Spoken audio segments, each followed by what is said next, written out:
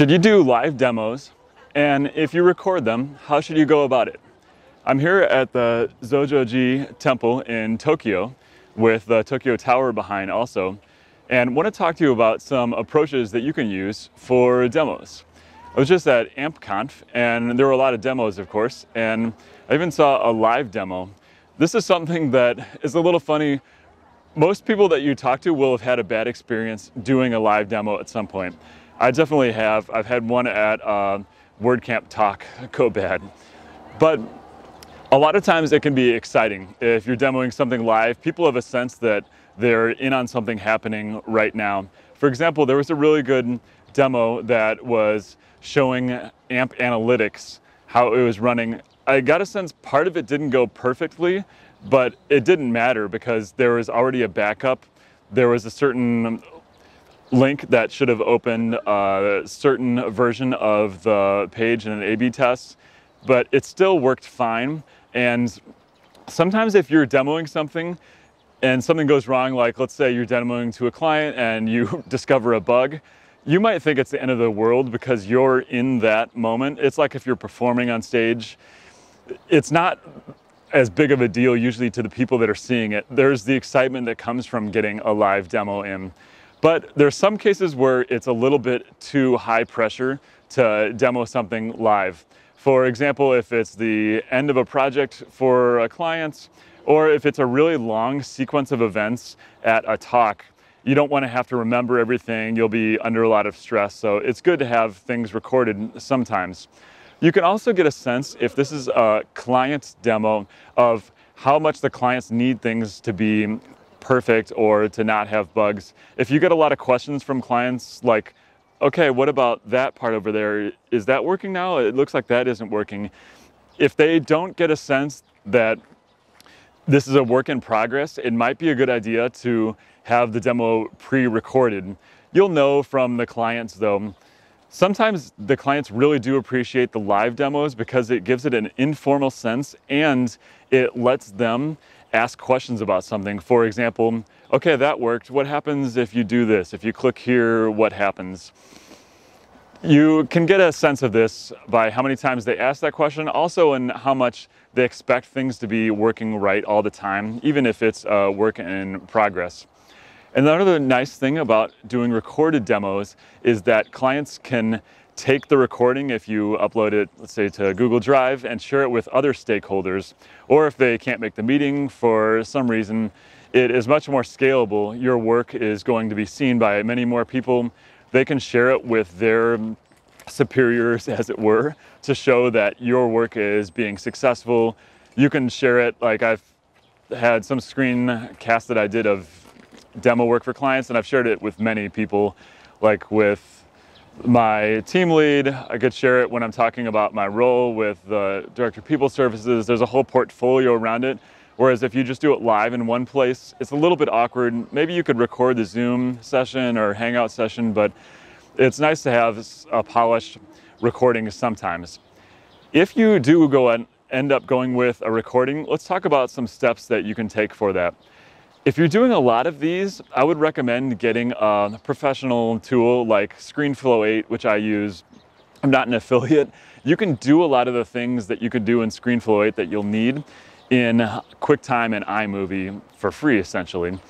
But it is a little bit quicker. Like you can record within ScreenFlow 8, and then it'll just add it to the current document or the current recording. Whereas in QuickTime, you might have to be doing a lot of drag and dropping, recording, and selecting from the library. It's just a little bit quicker if you're doing a lot of these. It has nice features for zooming in and everything also. You might think about getting a tool like that if you're doing a lot of these. Also, you can do editing when you're doing a screencast recording. If there's something that takes a while to load, it's going to be a little bit easier. Instead of just starting the new take over, edit it out. Maybe you can edit out 5 seconds when something's loading a little bit too long. It also helps to narrate the screencast recording from the beginning and start with the biggest benefit, not the actual feature you're demoing. For example, one thing that we did for a client once was having a way to clone posts. One technical way you might explain it is there's now a way to clone posts that clones the full WP post object and enables selective use of certain post properties. But another way to say that would be directed at the client, and the benefit is this feature makes it much easier to write new posts that you have to write several times. And then you can get more into the specific details, but recording the demo video actually teaches you quite a bit going through the process of what the actual benefit is to the people. It's not exactly all of the technical details. You'll get a sense from your clients how much of the technical details they like.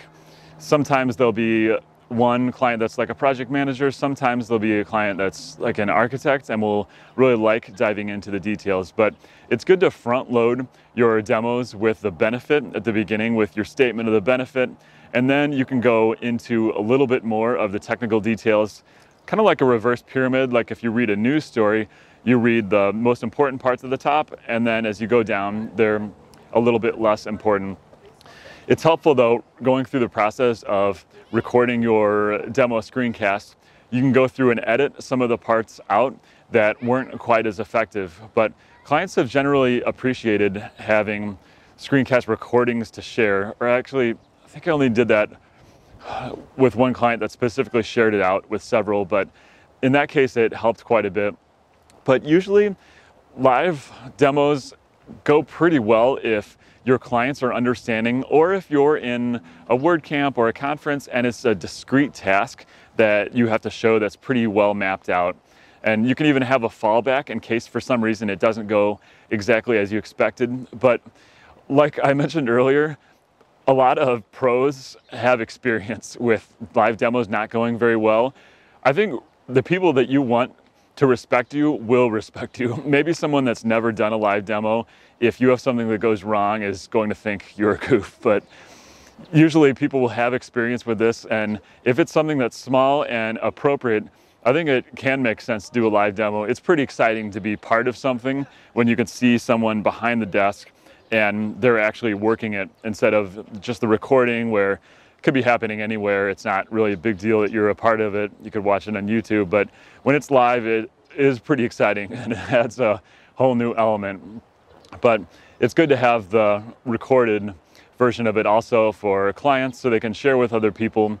And it's a really good process. It teaches you a lot going through the process of getting a demo of something. Hope this has helped. I have to go around, maybe see a little bit of the temple today, just wrapping up the trip for AmpConf here. But let me know what approaches you've taken and what kind of challenges that you've had with live demos.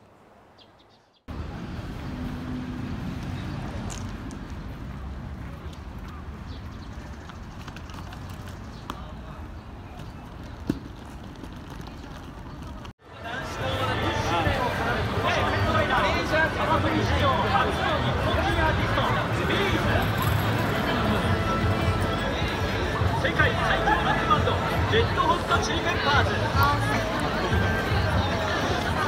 世界的ヒットメーカーザ・チェインスモーカーズ、20周年のサマソニ超豪華な